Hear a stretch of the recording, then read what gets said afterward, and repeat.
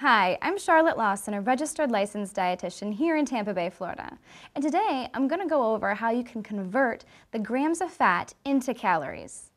A few things you'll need to help this process go a little bit smoother are a pen, some paper, a calculator, and definitely a nutrition facts label. Nutrition facts label is your key to guiding your nutrition.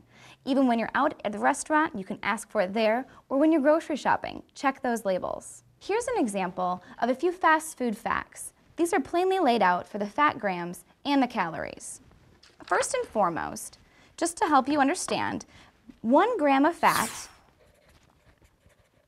equals 9 calories. So for instance here, 9 grams of fat is going to be 9 grams times 9 calories equaling 81 calories. So let's try another example here. Our small French fry here. We have 10 grams of fat. 10 times 9 equals 90. 90 calories of this product come from fat. We'll do a little bit bigger one here. Fish and fries. I'm going to use my handy dandy calculator to help with this one.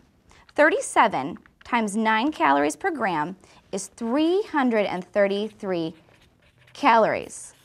You know that 333 calories are coming from fat out of this fish and fries. For more information on calculating calories and dieting and looking at good healthy diet plans, check out eathappy.info. I'm Charlotte, and eat happy.